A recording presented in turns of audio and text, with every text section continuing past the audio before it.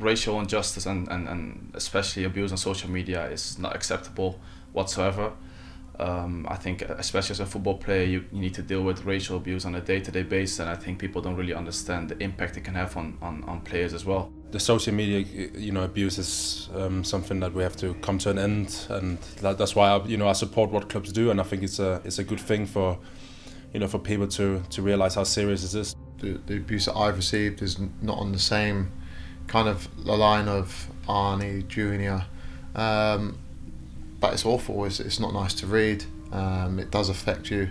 You try and kind of put it to the back of your mind, but when it is sometimes relentless, it's hard to. And just speaking from personal experience, which I can't probably tell you how the other lads feel, because it's another kind of a level of abuse.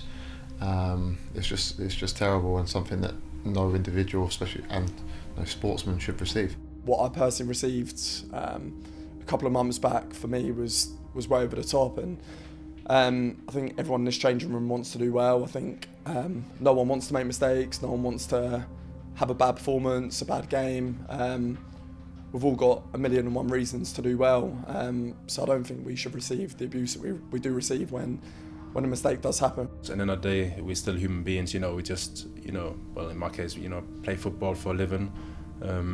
You might score against the team, or we might, I don't know, like, have a bad game, have a good, whatever, and you get abuse from it. And the funny thing is, it's all easy, behind a keyboard, and like you said, that's probably why the media stuff is taking place, but people will never do it in media in real life, and then say the stuff they say on social media. So that's why I think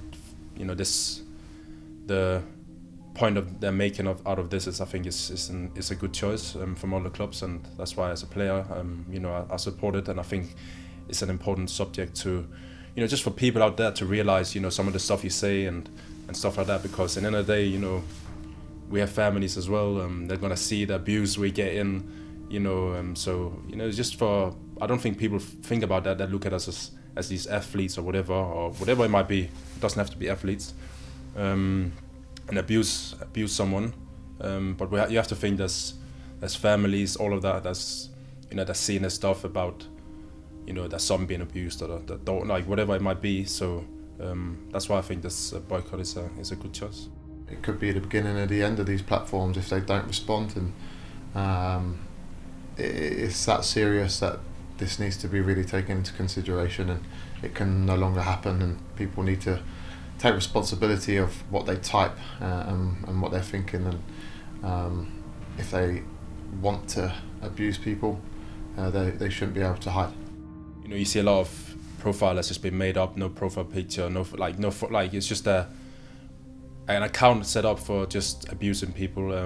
So that's why I think, for example, you have to put like your address down and your actual name, no matter what account you're trying to make, because that's gonna put a stopper for it. Because then you can track people down, and they can get punished for what they do on social media. And I think because social media is such a big platform, I don't think people think too much that there's consequences from what you can say.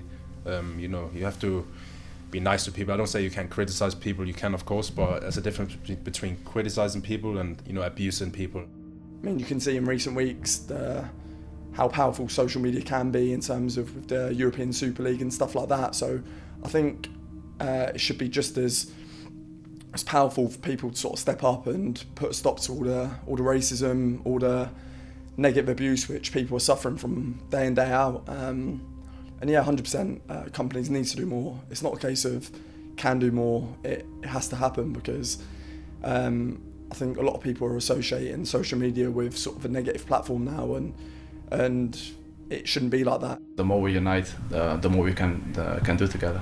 Enough is enough. Enough is enough. Enough is enough. Enough is enough.